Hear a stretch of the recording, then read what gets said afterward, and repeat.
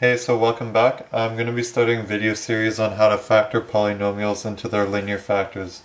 But before being able to do this, you should have a strong understanding of some of the polynomial theorems. And that's exactly what we're going to be talking about in the next following videos.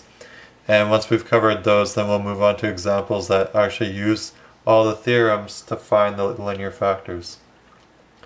Alright, so if you have any questions after, just email me at absolutemathematics@yahoo.ca. And let's get started. This video's theorem is going to be talking about the remainder theorem. And before we get started on the remainder theorem, I actually just want to cover some basic knowledge on division and remainders. So let's say we have the number 6, and we want to divide 6 by 5. Well, we all know that 5 goes into 6 one time.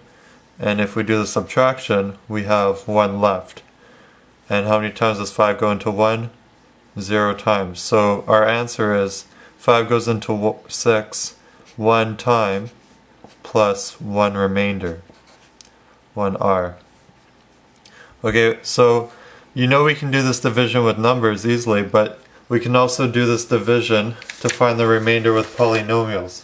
And that's exactly what we want to talk about today. So the remainder theorem actually pretty much just states what we just saw, and it says when a polynomial p of x is divided by x minus a, the remainder is p of a, and p of x can be written as x minus a times q plus p of a. Okay, what does this mean, and what do these things represent? Well, p of x is our polynomial, p of a is the remainder, just like in the other question we just did, the remainder would be 1. And a is a number. It can be any number. Alright, so let's start with an example.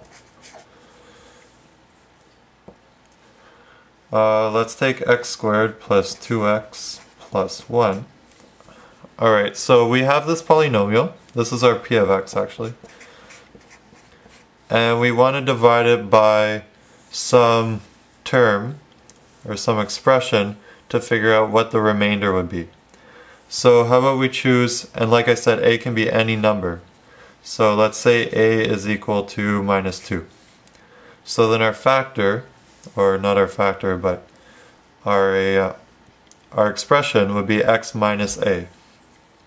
So x minus minus 2 is x plus 2.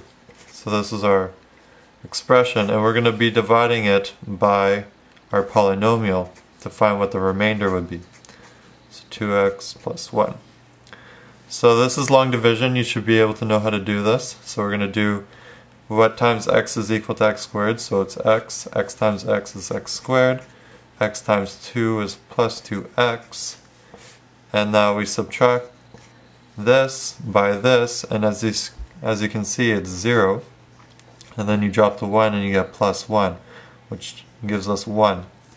How many times can x plus 2 go into 1? Well, it can't. So we know that a remainder, just like in the other question, is equal to 1. Now, to show that this is actually a remainder, we're going to rewrite our polynomial in this form. And if this form gives us p of x, and this p of x is the same as our p of x, then we know that this is our remainder. So let's try it. So p of x should be equal to our expression here, which is x plus 2 times q, and I forgot to mention, whatever you get on top of here every time you do long division, this is your q, plus your p of a, which is 1. So actually I should have put x there instead, so let me rewrite this. X plus 2 times x plus 1. Now what this is telling us is that if this is correct, then this should give us our polynomial here. So let's develop this and see if it gives us the same thing. So x times x is x squared plus 2x plus 1. And as you can see, it gives us exactly the same thing. So 1 must be the remainder. So this is true. Another way to see that your remainder is true is that you can do p of a is equal to x minus a times your q plus your p of a.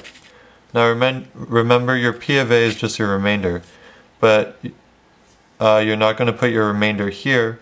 You're going to put p, and our a, remember, is minus 2, so you're going to do p of minus 2, and then you just replace x by minus 2. So minus 2, and remember a is our minus 2, but it's minus minus 2, so it's plus 2. Our q is x, but we replace x with minus 2, so minus 2 plus our remainder. So as you can see, minus 2 plus 2 is equal to 0, and 0 times anything is 0, so we get plus 1. And remember, this p minus 2 is equal to 1, but the p minus 2 is actually p of a, which is actually our remainder. So our remainder, it states, is equal to 1. And that agrees with what we found. So that this is true. So we basically proved that it works. And all you have to take away from this video is that a polynomial divided by any expression will give you a remainder. Sometimes the remainder will be 0, but it doesn't matter, it's still a remainder. And you can use these two formulas to prove that it's true. And if this works, then it gives you your original polynomial, then it's true. And if you do this and it gives you the same remainder, then you know it's true. Alright, so remember, if you have any questions, just email me at absolutemathematics@yahoo.ca. And if you don't have any questions, I'll see you in the next video. Thanks.